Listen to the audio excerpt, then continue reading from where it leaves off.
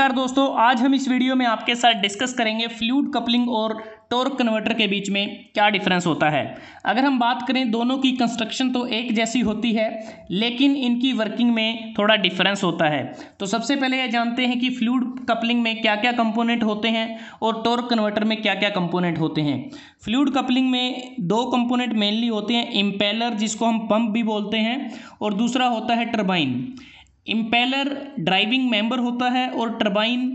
Driven member होती है, और टरबाइन को रनर या फिर सेकेंडरी व्हील भी कहा जाता है और इम्पेलर को प्राइमरी व्हील भी कहा जाता है। अगर हम टॉर्क कन्वर्टर की बात करें तो इस केस में हमारे पास एक तीसरा कंपोनेंट अलग से हम ऐड कर देते हैं, उसका नाम होता है स्टेटर या फिर इसको रिएक्टर के नाम से भी जाना जाता है, जो एक स्टेशनरी मेंबर होता है। और दोनों की केसेस में अगर हम देखें, इम्पेलर और टरबाइन ये दोनों रोटेट करते हैं, और जो इम्पेलर होता है वो इंजन स्पीड के साथ रोटेट करता है, क्योंकि जो इम्पेलर होता है वह इंजन की जो शाफ्ट होती है उसके साथ ये कनेक्टेड होता है। इंजन की जो क्रैंक शाफ्ट है, उसके बाद फ्लाई व्हील होता है, उसके बाद वो इम्पेलर के साथ जुड़ी होती है। तो इम्पेलर दोनों केसेस में इंजन स्पीड के साथ रोटेट करता है, जबकि जो टरबाइन होती है जो ट्रांसमिशन शाफ्ट के साथ जुड़ी होती है, टरबाइन की स्पीड इम्पेलर की स्पीड से कम रहती है, क्योंकि टरबाइन को हम इम्पेलर की मदद से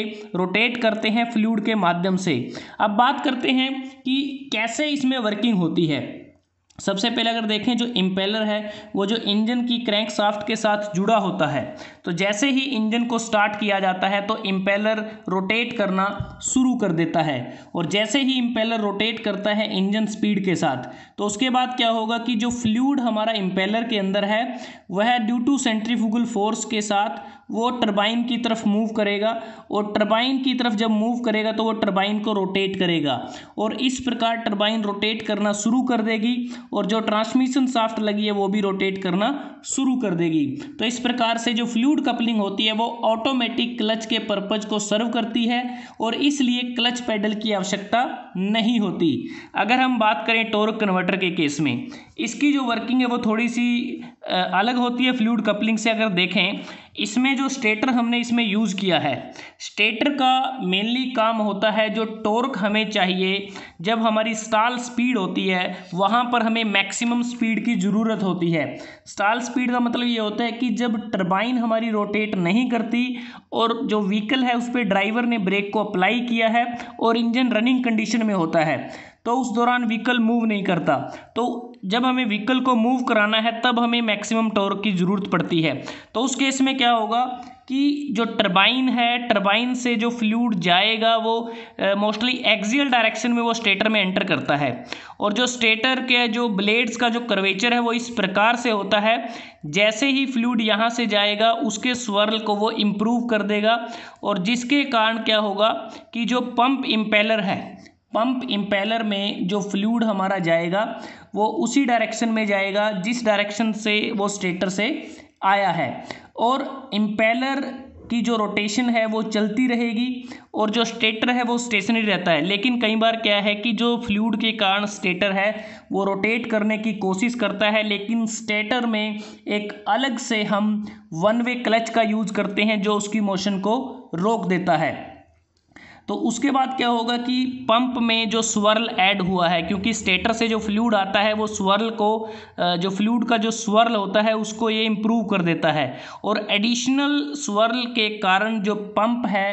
पंप में हमारा जो प्रेशर है वो हमारा बढ़ जाता है, और वो ज़्यादा प्रेशर के साथ उस फ्लूइड को टरबाइन की तरफ मूव किया जाता है, और जो टरबाइन है, टरबाइन की स्पीड भी वो बढ़ जाती है। तो ऐसा हमारा कह सकते हैं कि स्टाल जो स्पीड होती है वहाँ पर हमें टॉर्क मिलता है। टॉर्क तकरीबन 2 से 3 गुना टॉर्क हमें ज़्यादा मिलता है टॉर्क कन्वर्टर के केस में, जो फ्लूइड कपलिंग में नहीं मिलता। उसके बाद फ्लूइड कपलिंग इंजन से मिलने वाली सेम टॉर्क को गियर बॉक्स को ट्रांसमिट करती है, लेकिन जो टॉर्क कन्वर्टर है, जैसा हमने बात की, यह ऑटोमेटिक ट्रांसमिशन को इंजन से मिलने वाले टॉर्क को डबल या ट्रिपल टाइम्स कर देता है। अगर हम बात करें, जो फ्लूइड कपलिंग है ये हाई स्पीड पर सफिशिएंट रहती है,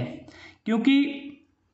जो टॉर्क कन्वर्टर होता है हाई स्पीड पर सफिशिएंट नहीं होता, लेकिन अंडर लोड ये एफिशिएंट रहता है। और जब हाई स्पीड होती है, हाई स्पीड के केस में जो टॉर्क कन्वर्टर है वो फ्लूइड कपलिंग की तरह ही कार्य करता है। उसके बाद अगर हम बात करें, इसमें जो फ्लूइड कपलिंग है, जो ब्लेड्स लगे होते हैं वो ज़्यादातर फिन्स, मेयरली फिन्स होते हैं, स्ट्रेट ब्लेड्स होते हैं। लेकिन जो टॉर्क कन्वर्टर होता है इसके जो तीनों कंपोनेंट हैं, चाहे टरबाइन है, स्टेटर है या फिर इम्पेलर है, इन तीनों के ब्लेड में कर्वेचर ज़्यादा होता है। और जो स्टेटर हम यूज़ करते हैं उसका डायामीटर इम्पेलर या फिर टरबाइन के डायामीटर से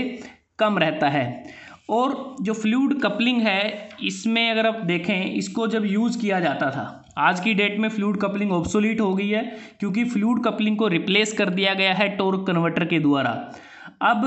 जो स्टॉल स्पीड होती है इन केस फ्लूइड कपलिंग वो ज़्यादा होती है, टॉर्क कन्वर्टर के केस में कम रहती है। जो परसेंटेज ऑफ स्लिप है वो फ्लूइड कपलिंग के केस में ज़्यादा होती है, टॉर्क कन्वर्टर के केस में वो कम रहती है। तो दोस्तों आज हमने इस वीडियो में आपके साथ डिस्कस किया कि टॉर्क कन्वर्टर कैसे फ्लूइड कपलिंग से अलग होता है, इन दोनों के बीच में क्या क्या डिफरेंसेस होते हैं। वैसे अगर हम बात करें कि जो फ्लूइड कपलिंग है यह जो इंजन से गियर बॉक्स को ट्रांसमिट करती है टॉर्क फ्लूइड के माध्यम से, और जो टॉर्क कन्वर्टर है वो फ्लूइड के माध्यम से इंजन से ऑटोमेटिक ट्रांसमिशन को टॉर्क ट्रांसमिट करती है। तो दोस्तों इस वीडियो में हमने डिस्कस किया फ्लूइड कपलिंग और टॉर्क कन्वर्टर के बीच में डिफरेंसेस को।